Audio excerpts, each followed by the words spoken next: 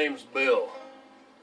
You may remember me from such sensational internet commercials as www.whatsthatsmell.w coming from your closet.w.I work at a www.chickenslaughterhouse.w.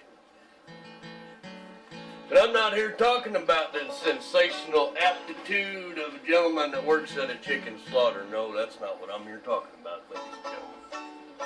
Today I want to talk to you about another amazing creation. They come straight from the belly of the beast. Ding dongs! And they do come individually wrapped. And they are good to put in your mouth. And you can have them for breakfast, lunch, and dinner. Ding dongs. I approved them. And if anybody asks, Bill sent you.